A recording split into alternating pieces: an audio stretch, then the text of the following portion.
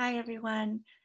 I'm without my son today since his school ended on Friday, June 5th, and he's taking a little break from DP60, which he's been enjoying narrating, but he wants his summer break as much as possible during these strange COVID times. Hope everyone is well.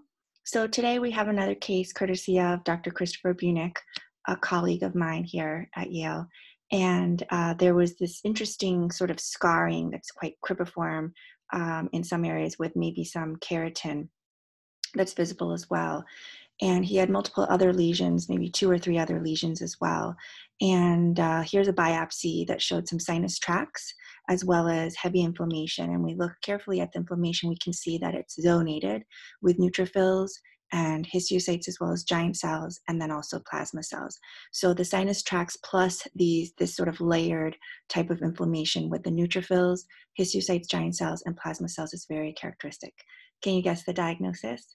So yes, and the diagnosis is superficial granulomatous pyoderma, which is a variant considered by some experts of pyoderma gangrenosum.